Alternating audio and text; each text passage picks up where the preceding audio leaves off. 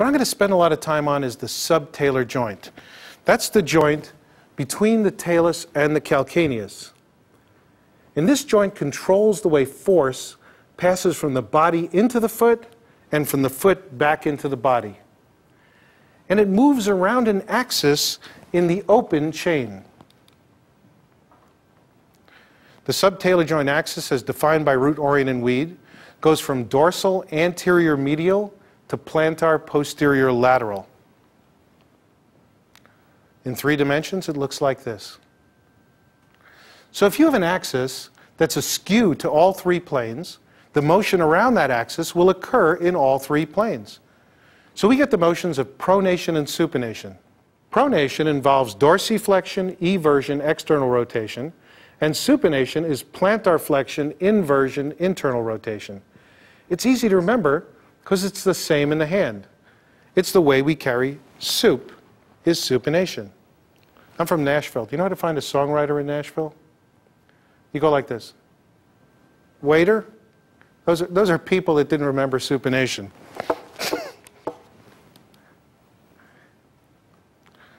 So here's the motions of pronation and supination. There's supination and pronation. So you're moving around all 3 cardinal body planes. The first thing I want you to note is that in the closed chain, the foot does not move around an axis. Easy to tell that because if you were moving around an axis, the ground would have to be moving, and unless you're in California, the ground is fairly stable. So we get motions of pronation and supination in the closed chain, that is when the foot's on the ground, by moving the bones in relationship to each other. We're going to take a close look at this subtalar joint. And it's a 3-faceted joint. There's a posterior, a middle, and an anterior facet.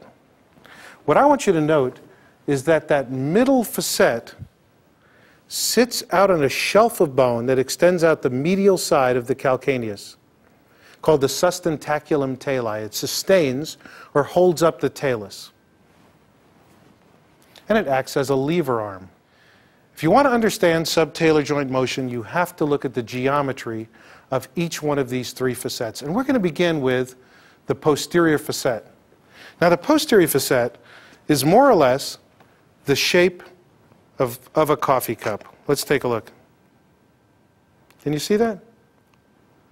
It's a small section of a cone, with the smaller part of the cone pointing medially toward the middle facet. Well, what is the axis of this shape? It's right down the middle. How can you possibly move around this shape? Well, you can slide on it, or you can rotate around it. And in fact, we do both. We rotate and slide. If you rotate and slide, you get what we call a screw-like or helicoidal motion. And that's as far as the literature goes, but it's not far enough. Because although both motions do occur, they don't occur simultaneously. In other words, when you first hit the ground, you're hitting the ground in supination. Plantar flexed, inverted, internally rotated. The head of the talus is externally rotated in relationship to the calcaneus. So the head of the talus is sitting on the anterior facet. So when you hit the ground, the calcaneus is stopped by friction, unless you're in Minneapolis in the middle of the winter, like I was last winter. My calcaneus wasn't stopped by friction. It was so cold, I think I saw a lawyer with his hands in his own pockets. The calcaneus was stopped by friction. The momentum is coming down the leg. It hits this cone-shaped posterior facet. You want to rotate around it, but you can't. Why can't you go around the posterior facet? Because the head of the talus is sitting on the anterior. So you cannot rotate. If you can't rotate, what are you going to do? You're going to slide. In what direction? You're going to slide in the direction of the axis of the posterior facet, which points forward and medial, not accidentally, right at the base of the middle facet. So the first motion that occurs at heel contact is actually a forward medial slide along the posterior facet toward the middle facet. So your center of gravity is moving forward and medial onto the middle facet. And as you put force on this lever arm, what's going to happen? The calcaneus will begin to evert. But the key that unlocks the door is this tiny little anterior facet. If you were to take a coffee stirrer and paste it onto the anterior facet and level it, you would notice that the calcaneus was inverted, in inversion. Inversion is part of supination. How do we hit the ground? In supination. So the momentum of the human body is coming down, hitting a level anterior facet. Will that cause you to pronate or supinate? Neither one. Do an experiment. Get up some speed and run straight into the wall. Are you going to bounce left or right? You'll bounce back. So running into a level anterior facet does not encourage you to pronate or supinate until we slide forward and medial, load the middle facet, begin to evert the heel. As we evert the heel, we tilt the anterior facet. Let's take a look. As you evert the heel, the anterior facet will tilt. And what was happily sitting on this level anterior facet? It was the head of the talus. So suddenly it begins to tilt, and the head of the talus slides down that facet like a kid going down a playground slide. What happens when your kid reaches the bottom of the slide? My kids were this big, they'd say, fall down, go boom. That's what happens. The head of the talus literally falls off the anterior facet and is now free to rotate around the cone-shaped posterior facet. And that's how pronation occurs. And that's why we have a big hole in our foot. There's a great big hole in the middle of your foot called the sinus tarsi. Why would you have a hole in the middle of your foot? So that as you pronate, you can close the hole.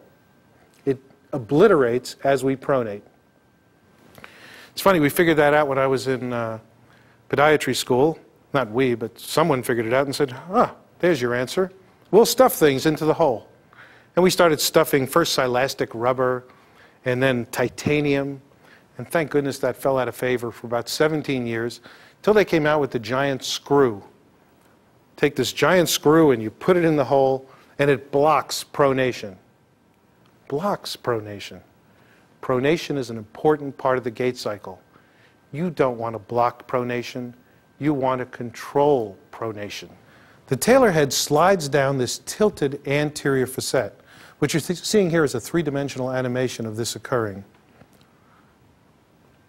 Let's look at this from a different angle. The talar head sliding down this tilted anterior facet and falling off. This wasn't a new concept. In fact, if you read Root, Orient, and Weed, they have this in their textbook. Here's the head of the talus sitting on a level anterior facet. Here's sliding down a tilted anterior facet, and here it is disarticulated. What I also want you to notice is this vertical distance. You can change the height of the dome of the talus up to 3/4 of an inch during pronation. So how do we measure limb length discrepancy? From the medial malleolus to the umbilicus? And yet you could have 3/4 of an inch of limb length discrepancy occurring below the medial malleolus. Something to think about. When you put pronation and supination together in all three planes, it looks like this.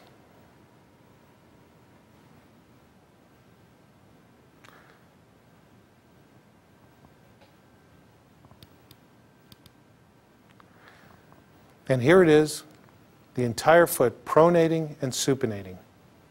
Why is this so important? How does this affect the way we walk? Let's take a look. Let's see how this affects the gait cycle. We're going to begin the gait cycle with heel strike. And we heel strike in supination. Plantar flexed, inverted, internally rotated. That's why we wear out the outside of our shoe.